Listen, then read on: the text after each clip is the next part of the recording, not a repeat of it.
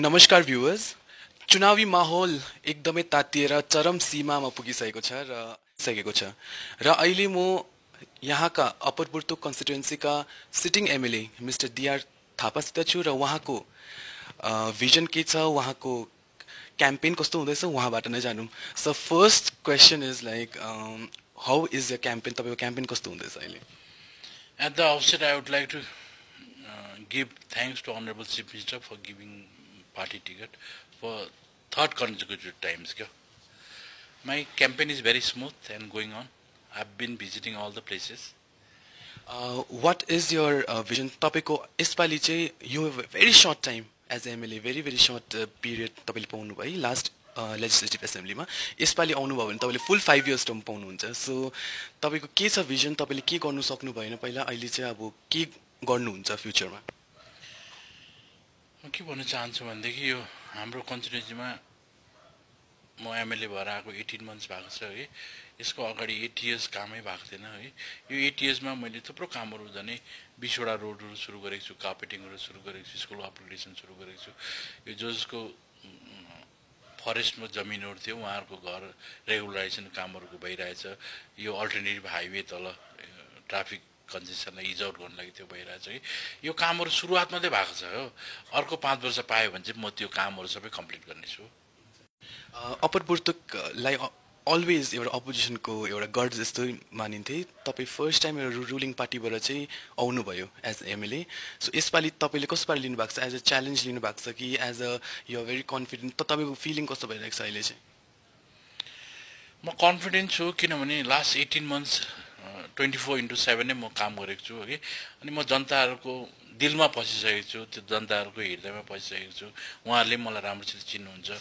यो डीआर थापा बोल्छ कि काम गर्छ भनेर चिन्नु भएको छ र म I'm very much confident that will get through with good margin आज एसडीएफ पार्टीले एउटा प्रेस कन्फरेन्स डाकेको थियो पार्टी हेडक्वार्टरमा अनि उहाँले भन्नुभयो कि मिस्टर पीएस गोले सीएम हुनु एकदमै सक्दैन भनेर हो त्यसमा तपाईँको के छ भने म के भन्नु चाहन्छु भनेदेखि मैले अस्ति नै भनेको थिएँ पीएस गोले साहब भोट उठ्नु पाउँदैन भनेर मैले भनेको थिएँ उहाँ भोट उठ्नु पाएको खण्डमा म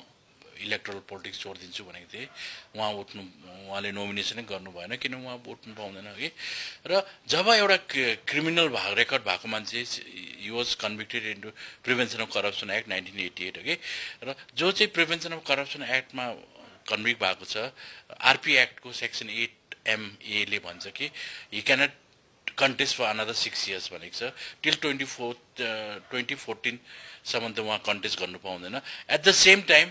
he cannot become a MLA or minister or chief minister as a nominated यो सुप्रिम कोर्टको 2014 मा Manoj Nirula versus union of India को जजमेन्ट छ we should not criminalize politics should not be criminalize भन्नु भएको छ र एउटा क्रिमिनल रेकर्ड भएको मान्छेले उसलाई न त चिफ मिनिस्टर हुनु पाउँछ न त मिनिस्टरै हुनु पाउँछ न त एमएलए नै हुनु पाउँछ नोमिनेटेड पनि हुनु पाउँदैन हामीले यहाँको युथहरुसँग निकै इन्टरेक्ट गर्यौं है अनि अलिकति अनइम्प्लोयमेन्टको प्रब्लम भनेर उहाँले भन्नुभयो त यो प्रब्लमलाई तपाईले कसरी एड्रेस गर्नुहुन्छ हेर्नुस् हाम्रो सरकारले अनइम्प्लोयमेन्टको प्रब्लमलाई एड्रेस गर्नुको लागि स्टार्टअप सुरु गरेको छ कि त्यो स्टार्टअपले धेरै अनइम्प्लोयडहरु आज इन्गेज मेरै कन्स्टिट्युएन्सीमा 170 जनाले त्यो अनइम्प्लोयड स्टार्टअप लोन लगेर उहाँहरु अहिले इन्गेज हुनुहुन्छ र कति अनइम्प्लोयडलाई हामीले यो वान फ्यामिली वान जबमा अकोमोडेट गरेको छ र आउँदो दिनहरुमा नि यो टुरिज्म सेक्टरबाट अरु एभेन्यूजहरु हामी क्रिएट गरेर जति अब कम्ती अनइम्प्लोयमेन्ट हुन्छ उहाँलाई अकोमोडेट गर्ने हामी ट्राई गर्छ एसडीएफ पार्टीको बारेमा कुरा गर्दा है सेकेन्ड रङ लिडरशिप छैन भनेर भन्छन् अपोजिसनले त्यसलाई तपाईले कसरी हेर्नुहुन्छ कि second wrong leadership of the present chief minister के छैन पार्टीमा पहिला म के भन्न चाहन्छु भन्देखि आज हामीले एकदमै पार्टीले एकदमै राम्रो लिडर पाएको छ कि र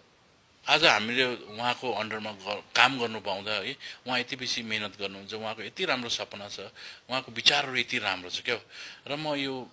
सबैलाई यो भन्न चाहन्छु कि यस्तो राम्रो लिडर पाएको हुँ है हामी सबै लागेर सिक्किमलाई आज सिक्किम सबैले राम्रो भयो भन्छ तर राम्रो लिडरको सिपमा अझै सिक्किमलाई हामी राम्रो बनाउन सक्छौं